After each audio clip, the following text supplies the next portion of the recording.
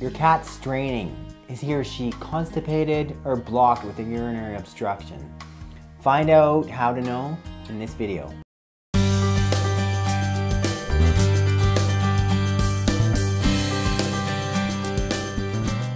Hello and welcome back to my channel. If you're new, welcome. Before we get going too far in this video, I really encourage you to get a copy of my free book.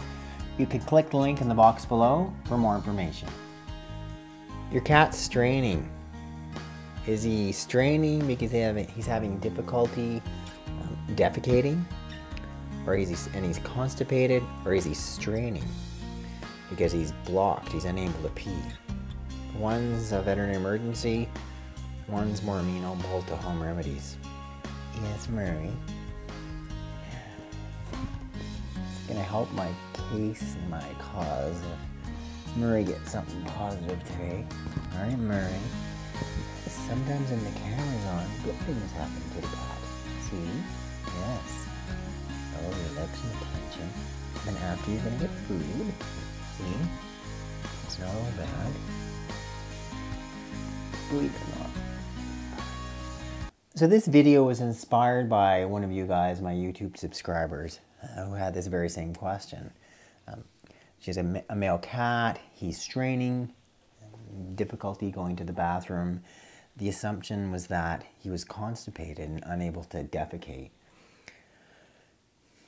But that's not always the case, and many times it can look exactly the same. Your cat could be straining, and is he straining because he's trying to defecate, and difficulty going to the bathroom, pooping, or is he actually obstructed? Is there a urinary emergency, and you need to be taking immediate veterinary care? So a straining cat. So to begin with, a brief discussion of constipation, obstipation, fairly common in our cats, middle-aged, older cats. One, it could be they're eating relatively low-fiber food. More typically, though, it's this dry kibble, not enough moisture.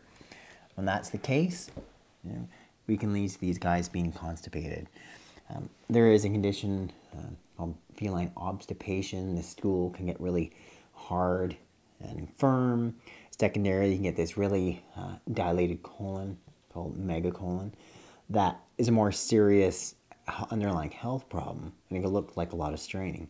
But typically, that's sort of ongoing. Your cats have a history of straining to defecate. You're seeing some dry stool. For cats with feline lower urinary tract disease, more often than not, the history is there's frequent urination, frequent trips to the litter box. They're often maybe passing a little bit of blood if you're able to see some of the urine. Often too, they're going to be licking at their genitals because it's really irritated and inflamed. And other times they're urinating outside of the litter box. More commonly, but in some cases, they can be completely obstructed with either a stone called a struvite stone or a calcium oxalate stone. Regardless, that can completely block the flow of urine.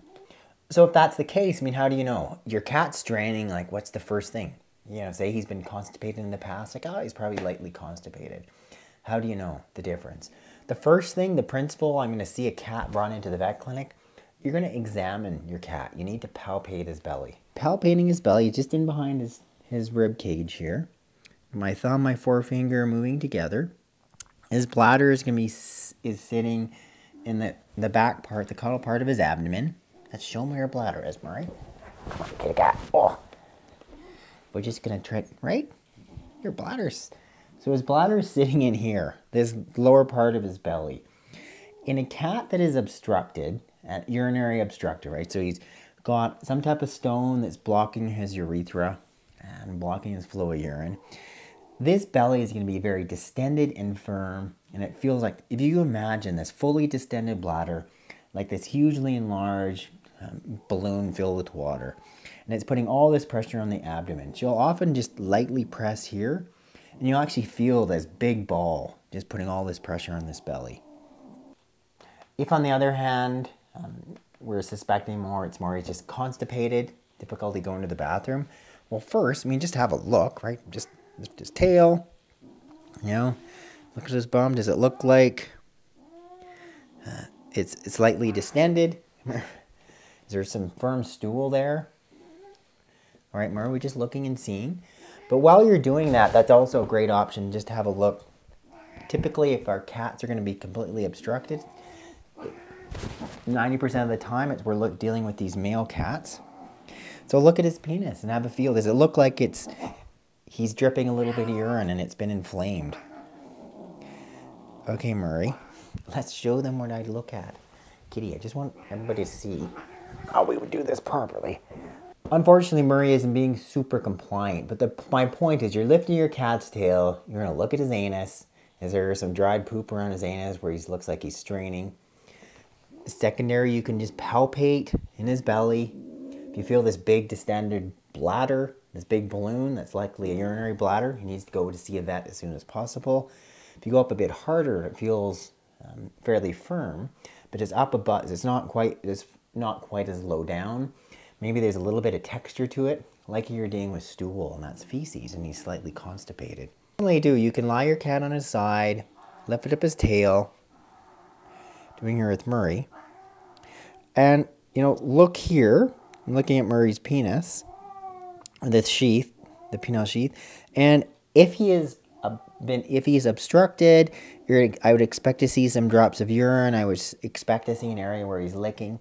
Likely, I'm going to see some blood around the penis, versus just some firm stool around the anus.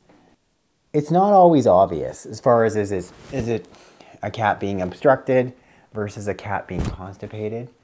Veterinary-wise, you get pretty good at it because we see it so often. For the most time, biggest thing I encourage you guys to be really watching your cats. Are they regularly urinating? You're cleaning their litter box twice a day. You see what's going in the litter box. There's not much in there. Likely he or she is not urinating. Big red flag. Are they regularly defecating or not? Are you seeing that in the litter box? Third, you're lifting up their tail. I mean, you're having a good look and seeing. Having a look at his anus. Is there dried stool there? Is there a bit of dried blood mixed with urine, a bit of urine leaking out, versus being constipated versus a cat that's got a urinary obstruction. Lastly, looking at your cat's history, right, and what he's on. Somewhere like Murray, he's on 100% of canned food, tons of moisture. This cat has never been constipated. I know that. So if I did see him straining, I'd be like instantly, in my mind, it'd be pretty clear there's something urinary going on. Then I would palpate his urine, palpate his bladder, have a better look at him, and also get a urine sample, have his urine looked at, have a more of a workup to figure out what's going on underlying-wise. As far as sort of long-term preventive treatment, more than anything is additional fluids, and that comes from the form of raw food, from canned food, eliminating all that kibble, getting rid of all that dry stuff, Murray. And the short term, treating him with some type of anti-inflammatory, be something really nice and soothing, like oral CBD tincture. Then third, decreasing some of the stress. We know it's such a big trigger for cats that have feline lower urinary tract disease. And the fourth big thing is getting them on some type of supplement that helps sort of take away the inflammation in the lining of the bladder wall. A real good supplement, glucosamine, chondroitin, and MSM. It's found in Ultimate Feline Health Formula. I have a link to it below too. Thank you guys for watching this edition of Veterinary Secrets. Thank you, Murray, for being sort of cooperative. I hope you found it somewhat helpful and informative, and at least you have a better sense of obstruction versus constipation, and so you can better gauge it, know what to do in the future. Thanks for watching. Talk to you guys real soon. Stop doing this.